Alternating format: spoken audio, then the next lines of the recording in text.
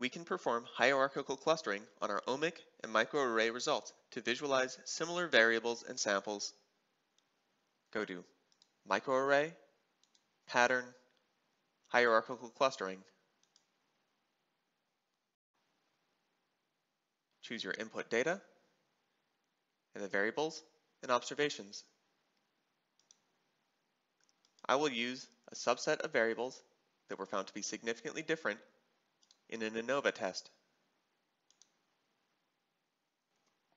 You can choose whether to calculate an observation tree or a variable tree, or both.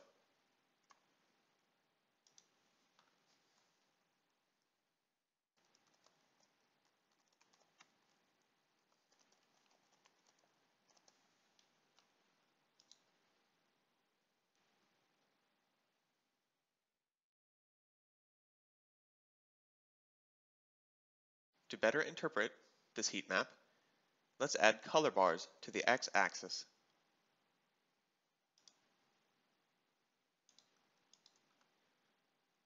We want to see which samples belong to time and treatment. We can see that treatment clearly separated from control, and that 3 hours and 6 hours are most similar to each other. For a more detailed view, we can switch to the modern dendrogram.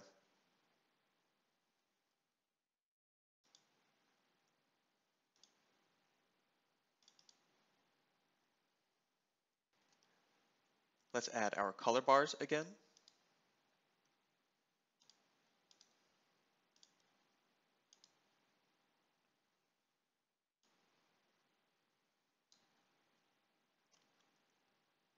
Choosing a branch of the dendrogram will display only the samples and the variables under that group.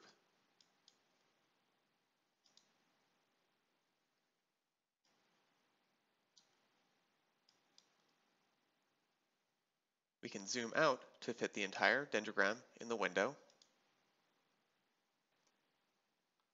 You can directly select a probe set or gene of interest.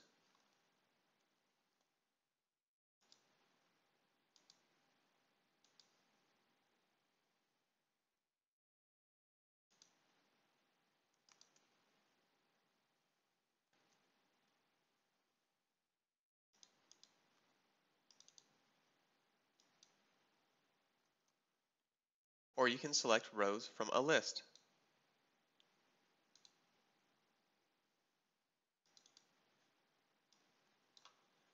Let's look for these 10 probe sets. Right-click, select List as rows.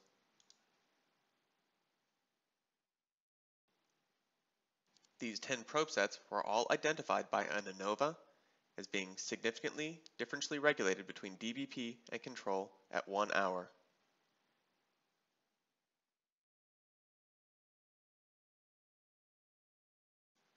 They are also upregulated at 3 hours